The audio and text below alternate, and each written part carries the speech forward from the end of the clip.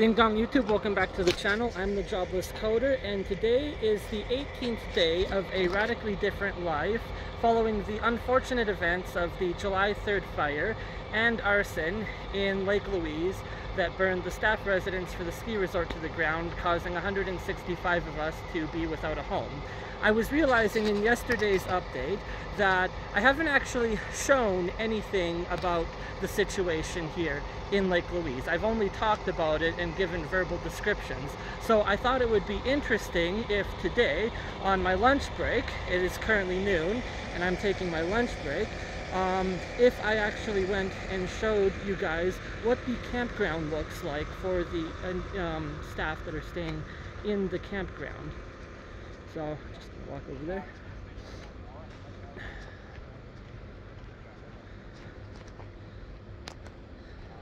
So it's kind of hard to tell, but behind me is the bus loop. There's a parking lot here just outside the ski resort where all the buses transport from Moraine Lake and where we would get on the staff shuttle to go back to Chucktown. And if I keep walking, just at the top of the hill here, you can see this is the makeshift campground for those staff members that have been housed here. There's about 12 RV units in the campground at the moment, and you can see just to the left, these are the trailer units that are being brought in for us to stay in. So this is the first round of trailers. There will be a second round of trailers next week, and then I don't know any news on a third round, but I assume that at some point by the end of the summer we'll all be living in one of those. For the individuals who are currently residing in the RV campground, you can see they've got a lot of motorhomes here. They are Class C type, I believe, which is the one that has the sleeper above the driver's seat. There's 2 beds up there. So the one that's directly in front, facing horizontal, that was my manager's trailer before he quit and got the other job and moved out today. And so that was where he was keeping my personal trainer certificate in his trailer. And there's a few tents and picnic tables here, and then a few people have their own personal trailers. So they're sleeping anywhere between 3 to 5 people in these RVs and motorhomes. As I understand it, there is a water truck that comes around every other day to fill up the tanks, and then they have to ration their water usage.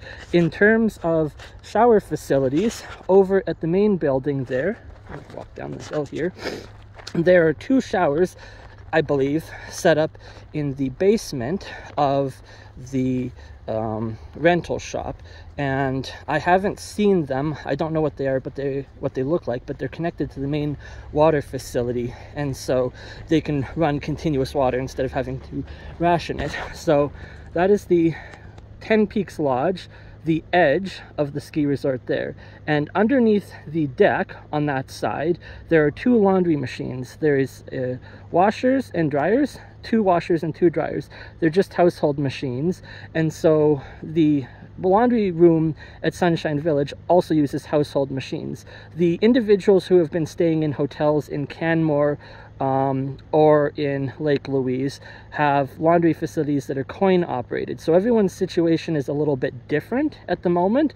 I don't have to pay for laundry because they're household machines, but the people in hotels are paying for laundry. Anyone here in the RV campground is using those laundry machines that are just sitting outside under the deck to protect them from the weather. And then over that way is where the shower facilities are. So they have obviously a bunch of people in here setting up these units. I don't know if this is the final resting place for where they're going to be. These windows are obviously the exterior windows of the bedrooms. There's 8 units here and 7 windows in each, so that's 56 windows, and we were told there was 59 beds. So there's 7 windows unaccounted for. I don't know what they are, if it's for a separate room or something that's not a bedroom per se. And then over here we have the RVs. Each of the RVs has a gas generator in it, so they can run the generator during the day or evening to charge their devices and phones and whatnot, and then usually not at night because it's really loud and that's when people are sleeping. So this is where I came for my birthday on the 8th.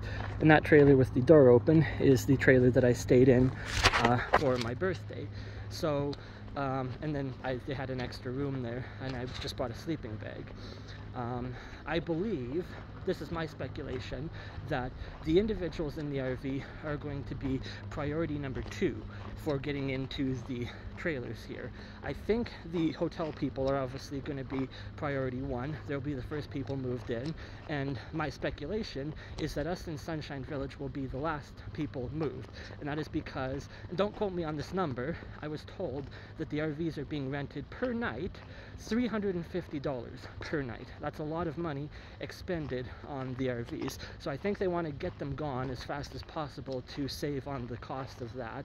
And then, you know, we're being fed and everything at Sunshine Village, but the cost of food is nowhere near the cost that they're spending here on the RVs. So everyone is still spread out all over the place, and it's a little bit chaotic with the bus situation. Obviously they don't want to pay for fuel either to commute us back and forth every day, and so that's another cost that they have to mitigate. But I believe that at some point in the future this will be our new home. It looks a little dystopian, the modular units. You know, we will be living in the pod and eating the bugs. That is a reference to Klaus Schwab, if you're not familiar. It is definitely not the beautiful log cabin that we all used to live in last month. And, you know, it's not like we have a particularly great view of the parking lot. You know, the mountains, they're right there. So there's still nice scenery to look at, you know, depending on where your window's facing.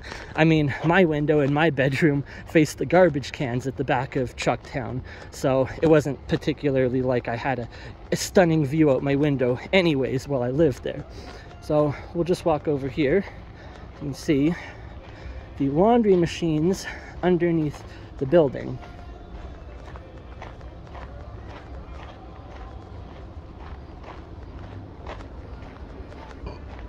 I'm not sure how many people are staying in the RVs, but I imagine there would be a backlog for the laundry machines, given they only have 2 of them to use.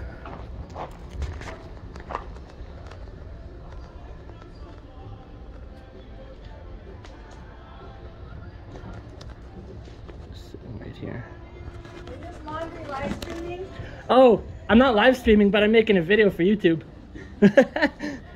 I love those laundry cams. Laundry cam.